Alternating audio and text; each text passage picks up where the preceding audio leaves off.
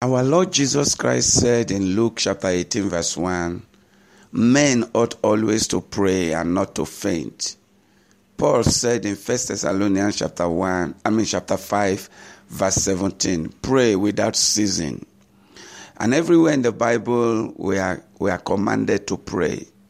Jeremiah 33:3 says, call upon me and I will answer you and show you great and mighty things that you don't know. Why are we commanded to pray everywhere in the scripture? It is because there are things that happen that is beyond our explanation. Some things happen in our lives that we cannot trace it to any bad thing we have done in the past. Some things are clearly attacks of the devil. Some things are some of the things our forefathers have done, the consequences. Sometimes it comes even to our heads. And this is why we need to pray without ceasing. Good morning. You are welcome to I Prevail with Joseph Adenuga. As usual, the Almighty God put a word in my mouth to speak to you this morning, to encourage you, to motivate you, to inspire you, to empower you, and to help you to live a life whereby you prevail over situations and circumstances that sink many people's destiny. And today I pray that God himself will intervene in your life. Anything that is happening in your life that did not come as a result of any sin that you have committed, whatever the devil orchestrated in your life, whatever the devil make to be in your life that you didn't plan for, those who hate you and plan that you should go down, God will put them to shame. Whoever is using any form of spiritual power to attack you shall fall and not rise again. God will make you to rule over your enemies. God will empower you to prevail over situations and circumstances that are contrary to your will. In Jesus' mighty name I pray. Amen. Remember yesterday I was talking about the fact that whatsoever we sow we shall reap. I was talking about the law of karma, the law of cause and effect, that many things that happen to us is as a result of what we have done directly or indirectly. And yet that is very true. But today I want to go a little higher than that.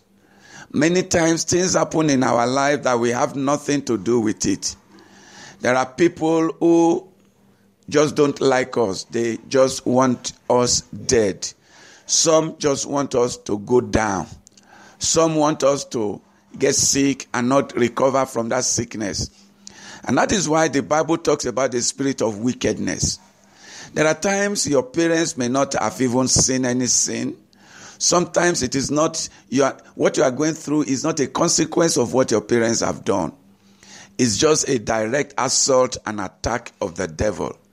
And this is the reason why our Lord Jesus Christ said in Luke 18:1, that men ought always to pray and not to faint. Because if you can faint in the place of prayer, the devil may have an upper hand. Do you know that there are some people who hate you for the job you do? They are planning that you get out of that job. If you occupy a high position in that job, there are some people who are of lower cadre in that job who want you dead so that they can occupy your position. You see, there are some people who don't like you because of, the country you live. Some people, when you travel abroad from your country, they are firing you. You don't know. They are doing spiritual things to bring you down.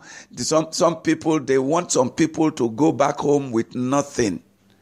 If you are, from another country, if you're a foreigner in any country, you need to pray.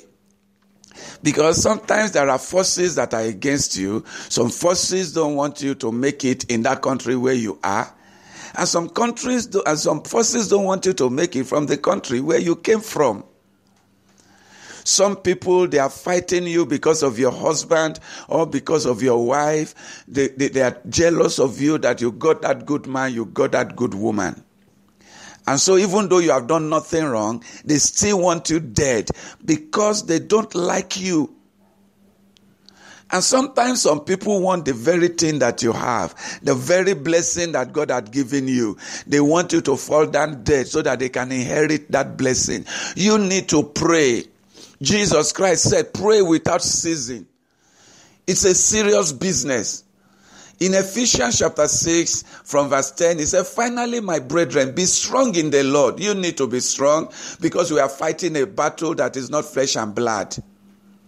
And this is why the Bible says in Exodus chapter 15 verse 3, he said, God is a man of war. The Lord is his name. God is a man of war. The Lord is his name.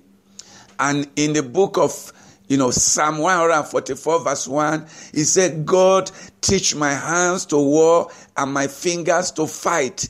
God, teach my hand to war and my fingers to battle. If God is your father and is a man of war, and is teaching your hands to fight, is teaching your fingers to battle, you cannot remain, you cannot sit down and just wish that things happen. You need to rise and pray. You need to do something about your situation. Good things doesn't come by wishing. And that's why an Englishman says, if wishes were horses, every beggar will ride one. Wishes, you cannot get it by wishing to get it. You cannot overcome the devil by wishing you overcome. You need to do something. And what you need to do is pray. And this is a serious prayer. Not just this simple prayer or you just close your eyes, you keep quiet and say, in Jesus' name I have prayed. Which prayer? It's a serious prayer. You need to pray and speak in your mouth. Hallelujah. You see? In the book of Numbers chapter 14:28, God said, whatever I hear you speak in your mouth is what I will do. You need to get speaking words. You need to get speaking against that situation. You need to get up speaking against that thing that is ravaging your family. You see, something came to steal up your child, your daughter, your son, and you are fighting your daughter. Instead of you to get to the root of the matter, rebuke the devil and let it flee from you. Let me tell you, the responsibility is in your hand. Jesus told you what to do. You need to pray. He said, men not always to pray. He said, ask and it shall be given unto you. And I've said it so many times on this platform, fight the right fight. Don't go fighting people. Don't go doing the wrong thing. You fight the devil. The Bible says he's going to flee from you. This is the word this morning. Think about it, please. Rebroadcast this to people. Get somebody blessed. I know that somebody is going to be blessed when you send this to them.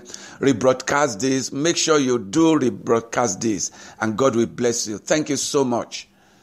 They have stolen my number and it's been difficult to recover it. So if you got this and you want me to send this directly to you, please save this number. This is my new number.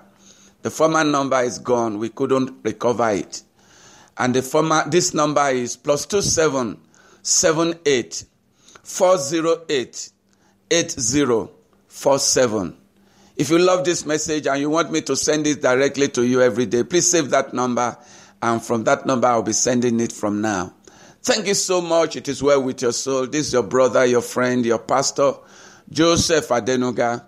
Today is Thursday. We are having a powerful service in Springstown. If you're in Springstown, Johannesburg area, it's in the town, 2nd Street, almost opposite Top Center Club. Come 5:30. It's going to be powerful. Come and hear the word of God. Today's Bible study. In Bethlehem, if you are there, Kodiso is the place and 5:30 is the time. Go, ministers of God are there to bless you. Thank you so much. It is well with your soul. Once again, Joseph Adenuga signing out this morning and saying to you, be blessed and remain blessed.